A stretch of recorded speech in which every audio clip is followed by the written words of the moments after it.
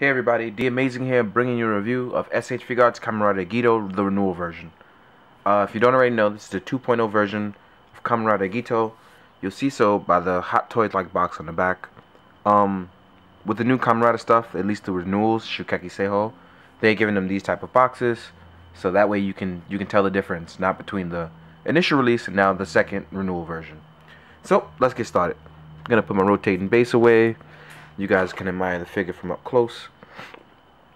And immediately you can tell this one has existential quality. It's amazing. It's better proportioned. It looks better. It's actually just an all-around better figure. I'm going to put the box away real fast. And I'm going to take out the 1.0 so you can see the original release up against the Renewal so you guys can see for yourself. So on the left there is the first release, and on the right there is the Renewal, and obviously the Renewal looks 10 times better. Don't get it twisted, the first releases are still great, but when you see them up against the Renewals, they stand no chance. This first release, 2.0. Better proportion, better body, better everything. So, I'm going to show you guys something else real cool. So, as far as articulation goes, most time, Bandai and SHF will give you a Kamen Rider figure which has many different qualities as far as articulation. So, Agito has serious ab crunch. There's a feature to pull up, as you saw that I just did. He gains height and he gains mobility, and it gives him immediate range of motion in the entire waist. Also, the belt is movable, so it doesn't hinder any movement as well. The arms rotate back and forth, left and right.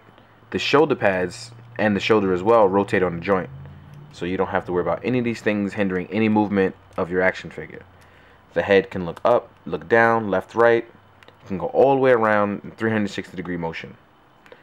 Legs cannot do a split, and that's okay because you still get double jointed movement. You still get ankle and toe pivot. And you can still cross and miss and mesh, so your character can get the maximum amount of movement as possible, at least humanly possible, because the renewals are supposed to take place, the renewals are supposed to be more like a real body sculpture in terms of flexibility. So it does everything a human body should do. Sorry. So all around, it looks utterly fantastic.